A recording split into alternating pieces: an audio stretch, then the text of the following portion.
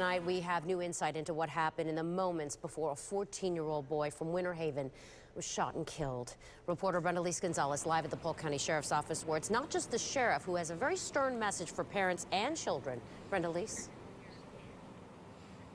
Yeah, Wendy, and while investigators think that it was most likely all a tragic accident, the sheriff here says he's frustrated by what he calls a careless choice made by 3 teens. Something you never think would happen. It isn't just 3 families grieving at this Auburndale motel.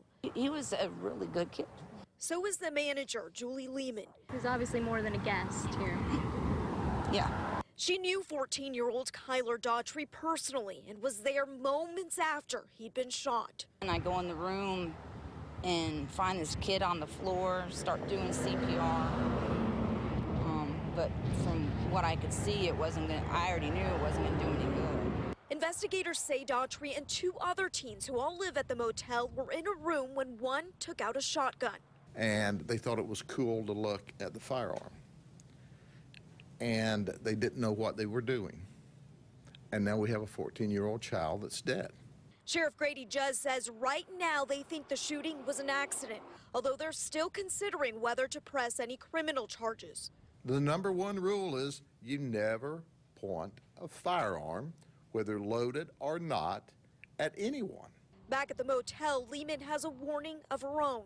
Encourage your kids to stay away from guns. She says Daughtry's story isn't over yet, though. His family plans to donate his organs. At least his life is going to give somebody else life.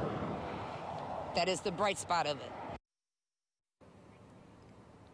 The principal at Daughtry's middle school released a written statement earlier this afternoon describing him as a sweet, loving young man who always made sure to say good morning to everyone at the school.